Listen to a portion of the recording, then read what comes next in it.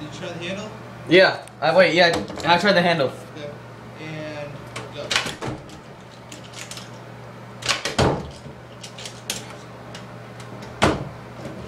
Dude, you got it. Oh, there we go. All right. See, This is just.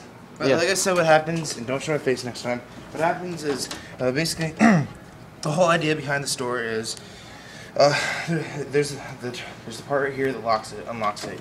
There's nothing to lock it on this side, unless if you have like a small, as if like possibly something that right over here that would fit through, that would be as if like a screwdriver shape. That would have to be small enough. Or you try the process of trying to shove something over here, behind here, over here, and then push on this, pushing the bolt, the lock, and opening it. And the reason why that works is because it's a bolt lock, thus it goes like that, doesn't lock whatsoever. Doesn't lock whatsoever. I mean, it locks. You can't turn the handle, but you can still turn the part. Right. Alright. And here, just for the sake of stop that, the video. I'm going to try it one more time. Just try it one more time for the sake. Just for all the Stop time's gonna do. sake. We might put this on YouTube. I hate this. Don't put this version on. We're redoing it. Yeah, we're reading it. Alright, dude, and that's that. Okay. And that's how you open a door exactly. when it's locked and Okay, now it's Once- unlocked. Yes. once it's unlocked. Alright, bro. Stop the video? Yeah, stop the video. Alright, bro.